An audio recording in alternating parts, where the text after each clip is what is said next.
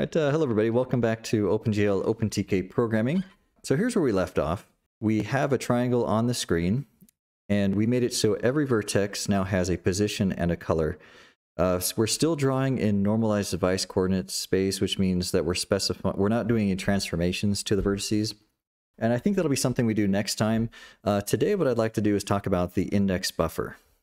All right, and the index buffer is something that allows us to store vertices very efficiently.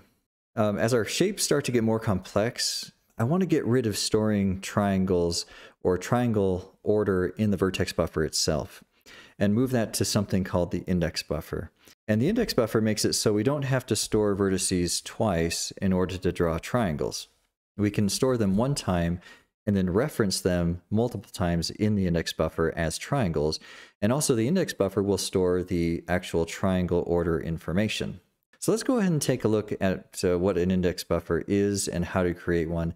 And then we'll move on to how do we code an index buffer. Okay, so I'm in the drawing program here and I drew a shape. This is a shape that I'd like to have by the end of the video. I want to have a rectangle or a box. And here's the coordinates that we're using. And we're still in normalized device coordinates. Next time, we should be able to move into screen space coordinates when we're specifying our vertices and how to do that transform in the vertex buffer. But for now, let's just make the coordinates look like this. And if we want to do, currently, without an index buffer, if we want to make a shape that looks like this, we have to have two triangles. Okay, so here would be one triangle, and then here would be another triangle down here. And we'd have to have 6 vertices to do that. Well, if you look at this, I can kind of put a line here to divide these. Here would be one triangle, and here would be another triangle. And it would go 0, this would be 0, this would be 1, and this would be 2. And then 3 would be back up here.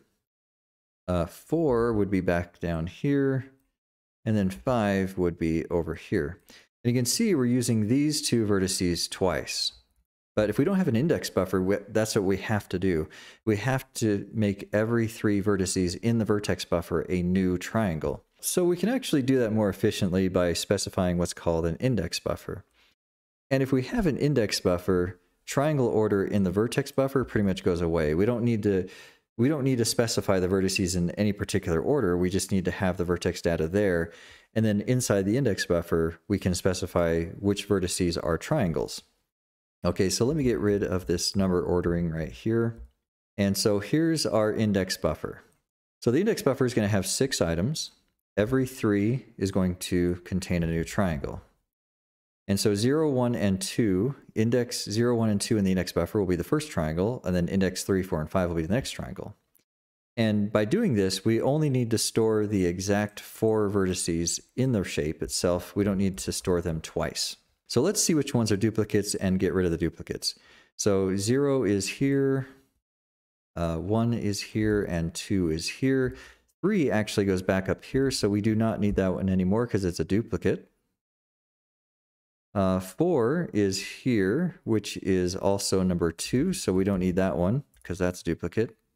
And then the index 5 is here, which is a brand new one, so we need to keep that. And so we only have now 4 vertices that are the actual vertices of our shape. And then we can use the index buffer to tell the graphics card how to draw the triangles or how to fill in this shape. So let's go ahead and erase this 5 because this is now going to be index number 3. And now we have our 4 vertices of our rectangle. And so inside the index buffer, we just need to now indicate what the triangles look like. And for me, I'm drawing in clockwise winding order, and it's always important to use the same winding order every time you draw. You can use counterclockwise or you can use clockwise, but just make sure you're using the same winding order for everything you draw. So clockwise winding order is we're basically following a clock and going around in this order here. We're going to start here with number 0. In fact, let's draw the index here. So in the vertex buffer, this is index number 0. This would be 1. This would be 2, and this would be 3. And again, I'm just matching up these numbers here with the picture. Okay, so it looks something like that. So in order to draw these triangles now, I want to tell the index buffer what are the indices of the triangle in the vertex buffer. At index 0, we want to start with this one here. And so that'll be 0. Then we're going to go to 1. Then we're going to go to 2. Next, our next triangle is going to start at 0 again, because that's just where I want to start it. And again, it doesn't matter where I start as long as I go in clockwise winding order or counterclockwise, depending on the way you've chosen to do it. So the next vertex index, I'm going to go back to 0 for the starting point. Then I'm going to go to number 2, and then I'm going to go to number 3. And there's our 2 triangles, all right? So we have 0, 1, 2, and then we have 0, 2, and 3. All right, so let's go ahead and now do this in code. So we go back to our code. We now want a rectangle instead of a triangle, so we need to add another vertex. So I'm just going to copy this one here. And so this will be vertex index number 3. You need to add a comma right here at the end of this line just to make sure that the vertex elements are separate. Okay, and let's go ahead and bring the data over. So I need to look at the picture here. So vertex 0, we called negative 0.5, 0.5, and I'm going to go ahead and do this real quick. So this would be a negative 0.5. 0.5, 0.5 is 1. Index number 2 is 0.5, negative 0.5. And then finally, index number 3 is negative 0.5, negative 0.5. Which we have right there. Okay, so that should be the vertex data. Let me go ahead and line up the comments here so they look correct. And I'm just going to make a note here specifying what these vertices look like. So position is going to be 3 floats, and then color is going to be 4 floats. And then eventually we're going to have texture coordinates, and that'll be another 2 floats. But we don't have that quite yet, so I'm going to go ahead and get rid of that. But when we start our sprite drawing, so we're kind of setting ourselves up for sprite drawing, really is what we're doing here. So we're making the ability to draw quadrilaterals or rectangles, and then we're going to texture those rectangles with our sprite data. But here's our shape data right now. So we only need the vertices for the actual shape itself. We don't need the triangle data because the triangle data is going to be inside, or the triangle order is going to be inside the index buffer.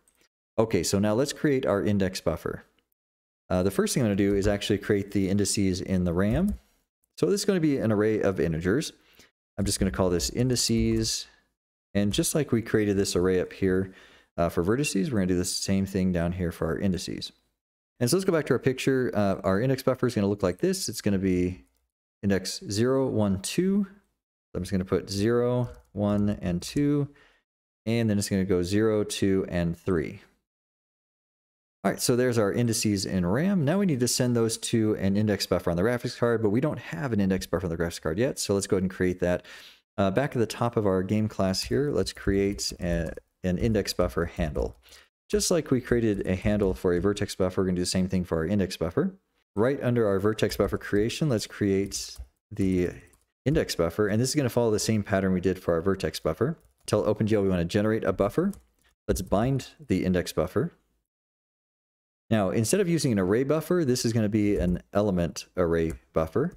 And the element array buffer is basically indicating to OpenGL that this buffer is going to be an index buffer, not a vertex buffer. Okay, and then we're going to pass in the handle to our index buffer. Now we need to buffer the data just like we did last time with our vertex buffer. Again, this is an element array buffer, not an array buffer. It wants the size in bytes, so that's just going to be the size of the index array times the size of integer.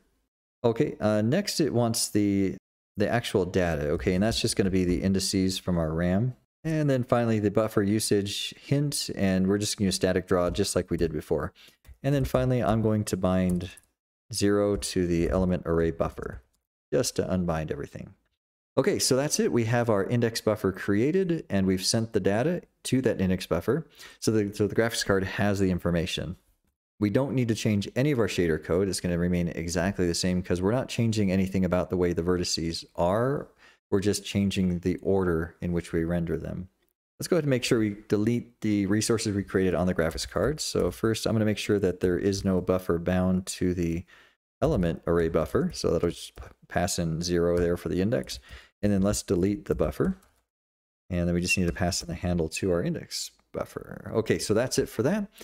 Finally, we just need to scroll down here to our drawing code and change a couple things. After we bind our vertex array, we're going to bind the element array buffer or the index buffer. Okay, so the target is an element array buffer, and then give it the handle to our index array. Now the next thing we need to do is change this, this draw code here.